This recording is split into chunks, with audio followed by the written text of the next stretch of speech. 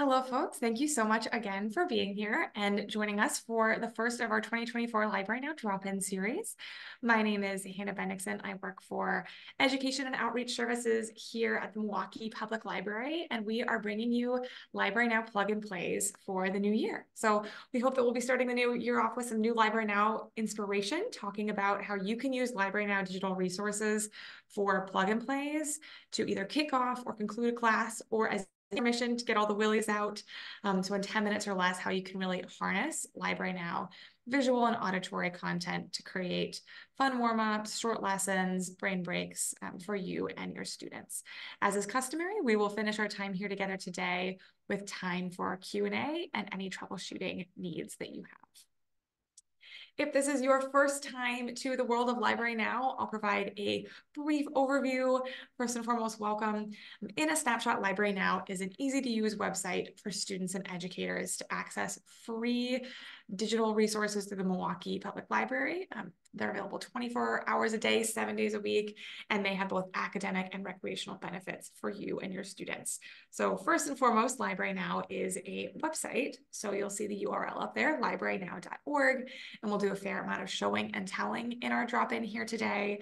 And the second key component of Library Now is how you go about accessing the digital resources that are available to you and your students. So all physical MPL library card holders have access to these same digital resources, but we wanted to create a streamlined interface for you and your students to access these resources that are the best hit resources, even if you and your students don't all have a physical library card. So when we partner with a Library Now partner school, we go about creating unique login conventions for your students so that you can walk into the classroom and know that every single one of your students enrolled at a Library Now partner school has Library Now access to these free digital resources. So if you are joining us from the Milwaukee Public School System, for instance, your students are going to be using their 6 or 7-digit S number minus the S for their username, aka barcode, and they will use their 4-digit birth year as their PIN. If you are joining us from one of our other Library Now partner schools or networks, and you want a refresher as to what your convention is for your students, my lovely colleague Jenny, who's manning the chat, is happy to provide a refresher for you.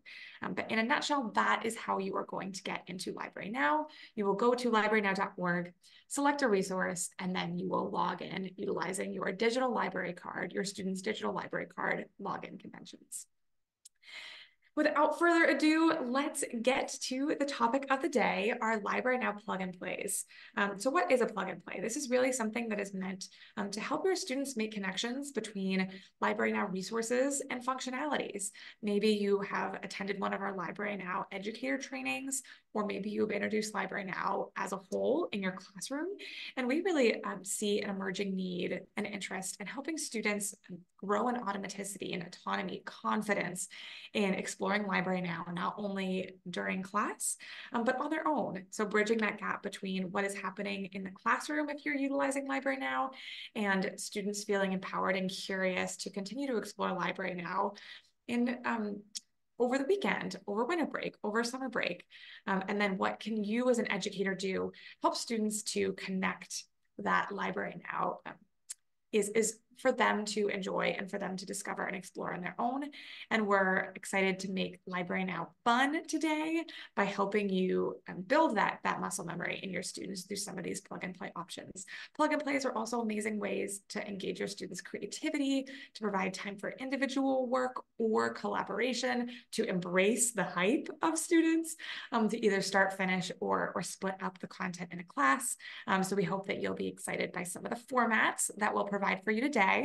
Today, our menu of Library Now brain breaks and plug-and-plays features bingo, trivia, 3 different scavenger hunt templates, and then a few different visual and auditory, as well as movement-based activities that you can use.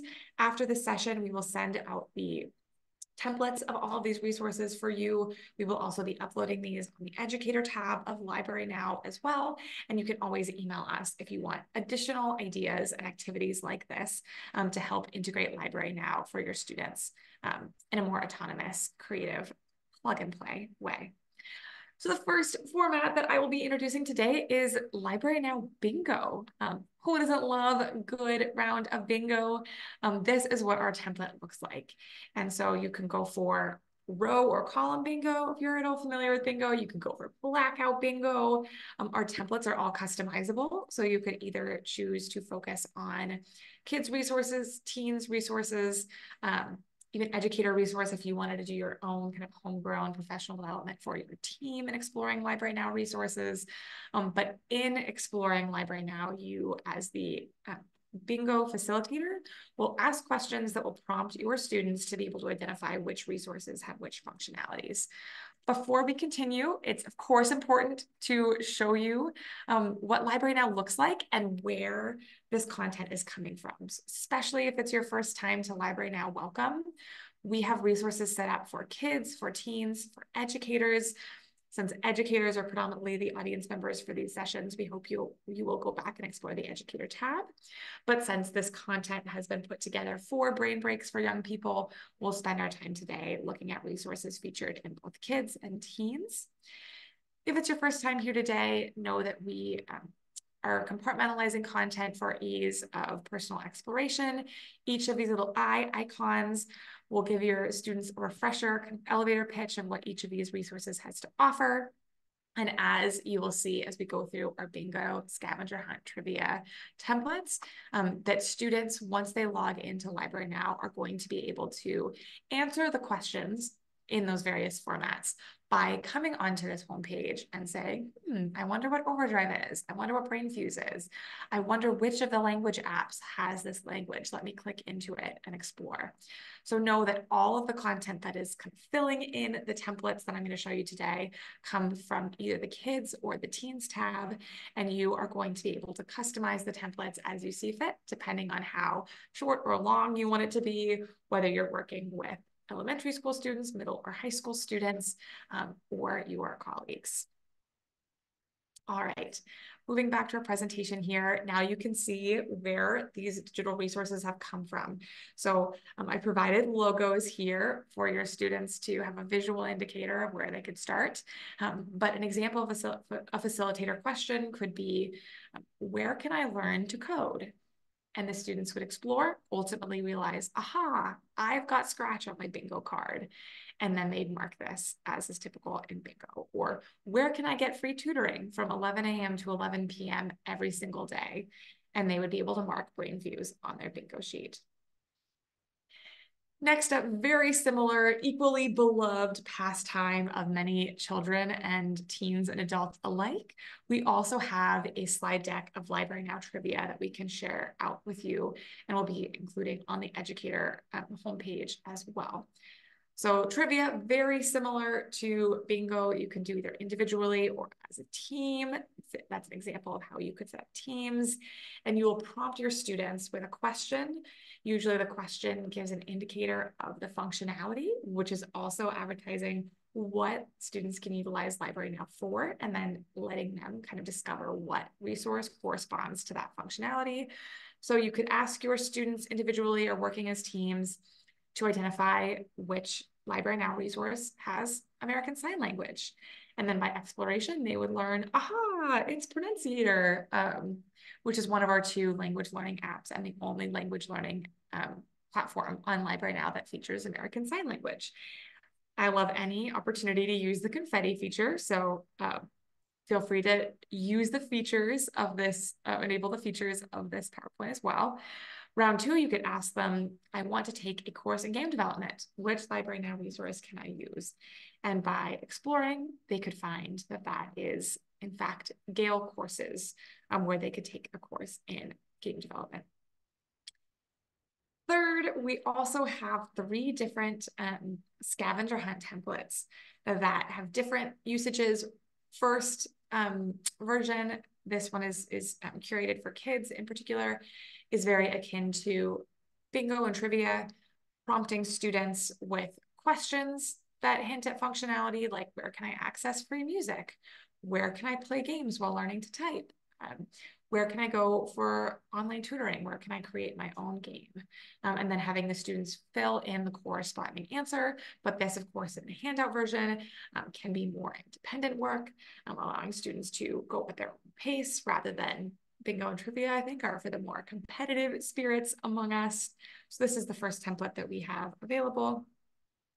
We also have a phase 2 and a phase 3 scavenger hunt to really show the deepening of LibraryNow resource knowledge and personalization. So under the LibraryNow for You scavenger hunt template, we prompt students to try out the below resources and find their favorite features. So really to think about, what am I as an individual going to use Typing Club or Overdrive or Mango for? And this is something that they can also share out with an elbow partner. So if they go onto Typing Club and find an interactive story that they love, or they go onto Mango Languages and they learn a new word in a language of their choice, then they're going to be able to share that out with the class or with a peer. And we ultimately hope here at MPL, both in the realm of literacy and really in all of our digital resource utilization, that students are learning that these resources are for them and their interests.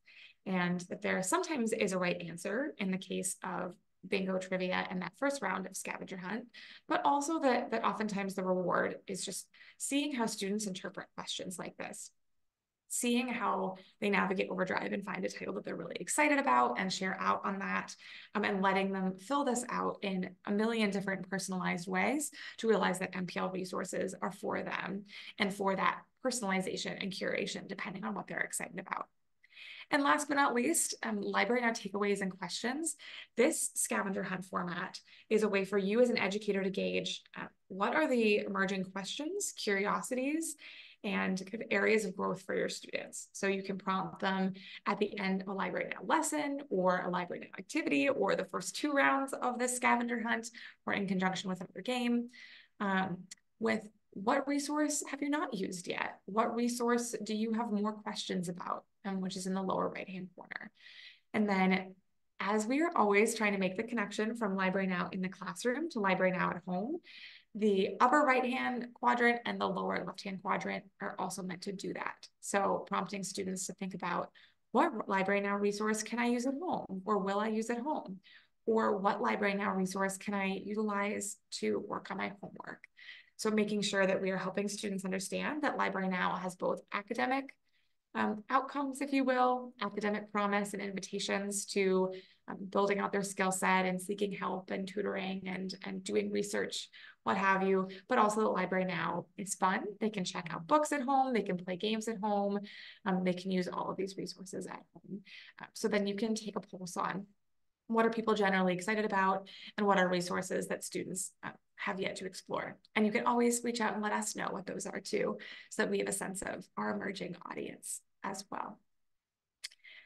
And we also have some fun visual, auditory, and movement-based brain breaks. Now, these are utilizing LibraryNow resources to create an activity for your students. So the first of these utilizes one of our 2 digital collections, Overdrive. So you could, with your students, have them go to LibraryNow, have them utilize their LibraryNow login conventions, their S number and their 4-digit birth year to authenticate and to log into Overdrive. And then for the visual representation, they can choose a favorite book cover and recreate it somehow. This could be an illustration. This could be origami. It could be using styrofoam cups and materials that you have on hand and glue and glitter. And we really like to say that really anything can be a gateway in the realm of literacy. So even if you're working with younger students and they pick the cover of a book that is above their reading level, you can still engage them at the kind of early seeds of what that story is. You can say, what is the emotion on that girl's face? Why does she have school spirit? How is she embodying that school spirit? Or what is the rooster saying? Or where is that plane going? So as students are kind of recreating these covers, you can engage them and hopefully pique their curiosity in the book itself above and beyond the activity. Similarly, you could get students into groups of 4 if you want to lean into time for collaboration. You could have them choose a resource, in this case from the Kids tab, and have them design a promotional flyer for that resource. Moving now into auditory ideas for LibraryNow Brain Breaks. Both of these are utilizing our free music platform, Freegal. So similarly, they can go to LibraryNow, log into Freegal using their LibraryNow login conventions. They can select genres, world, and find a song in a different language to share with a classmate. So encouraging them to broaden their definition or their understanding of their musical tastes, and empowering them to choose something that they really like to share. Similarly, if you are in Hispanic Heritage Month, you can prompt students to go to Freegal and find a song by a Latina artist that then they can share with their peers and be excited about. And last but not least, perhaps my personal favorite is our movement-based LibraryNow Plug-N-Plays. Very similar to the visual, empowering them, emboldening them in their bodies. You can have students get into groups of 4 or do this individually. All of these are customizable. They can go to LibraryNow and Overdrive or Hoopla, which is our second digital collection.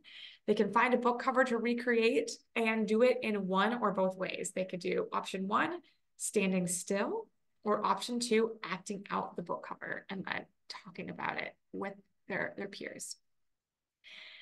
And another fun embodied way of thinking about LibraryNow resources to make something tactile that exists fundamentally in a digital space on a screen in a 2D manifestation is to have students pair up or work in groups, choose a LibraryNow resource, and working as a team create a trailer for the resource to act out in front of the class. You could also make this like trivia or like charades. You could have students act out the resource and then have their peers guess what the resource is, hoping that all of these are really going to be gateways to remembering LibraryNow or remembering platforms like BrainFuse. How do you help a student visualize a resource and associate that with tutoring, for instance? And there's so much more. So once again, all of our resources have fed into these templates and these ways of engaging students and helping them have fun in their own exploration and building out that knowledge of what each resource has to offer. So we hope that you as educators will also do your research into other LibraryNow resources and what they have to offer. We know that you know your students and your communities the best, so we really want LibraryNow to have a really salient value proposition for you in your classroom and in the lives of your students inside and outside the classroom. So if we can ever be collaborators in that, or you ever have questions about how you can harness resources to help enact your vision, we are certainly here to help. Without further ado, we are going to conclude the recording and open up the Q&A portion, but thank you so much for being here, and please stick around and see you next time.